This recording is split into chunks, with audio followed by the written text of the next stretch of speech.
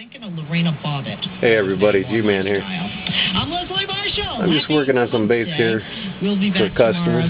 He wanted some Super Spooks, the 5-inch with the 3 hooks. I guess they discontinued them and he wanted some made. Anyways, here's the black one I'm doing for him. It's going to have the white stripes on the side of the original pattern. And I've got 3 of them here turning on a dryer. I got them wrapped with aluminum foil and epoxied.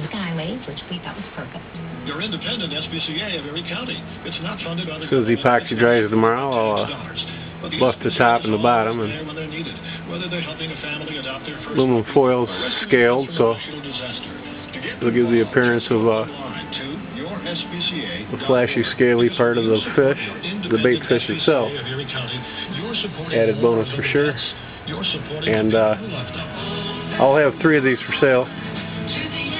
Thinking about doing them all in American shad pattern. He wants the American shad, so might as well do all 3 of them American shad. And I just got an old spook here that this is the new original. Found it at a garage sale. The bottom was all jacked up, so repainted it, and I'll clean up the sides where the decal is.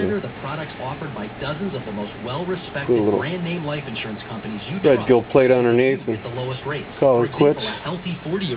Over here I got some more baits turned today.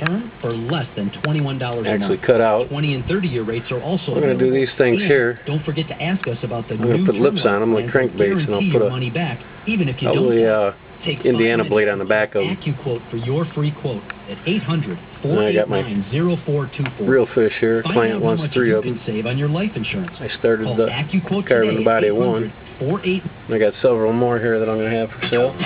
There's some other baits I need to finish up. Get them out. Other than that, I'm just sitting here waiting on paint dry. Finish up this spook here and it'll be good to go tomorrow. Peace.